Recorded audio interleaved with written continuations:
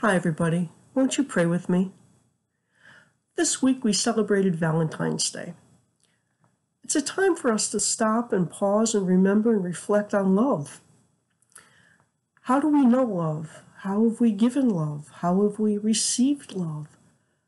How do we encounter love? How do we spread love? How do we rejoice in love? One of the things that popped into my inbox was a note from one of the publishing companies wanting me to buy their materials, but what caught my eye was a Valentine for God.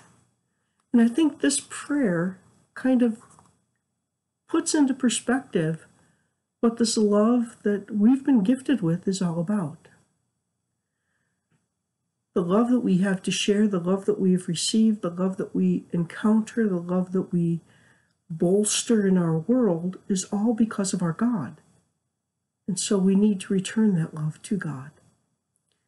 Won't you join me in this prayer, a Valentine for God? In the name of the Father, and of the Son, and of the Holy Spirit. Amen. Gracious God, my love for you grows daily. Whenever I witness an act of kindness or receive an unexpected gift, I'm reminded of your expansive heart.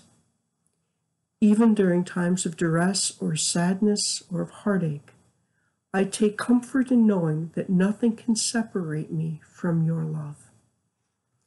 Let this love in me bloom and flower so that I reflect your compassion and mercy in all that I say and do.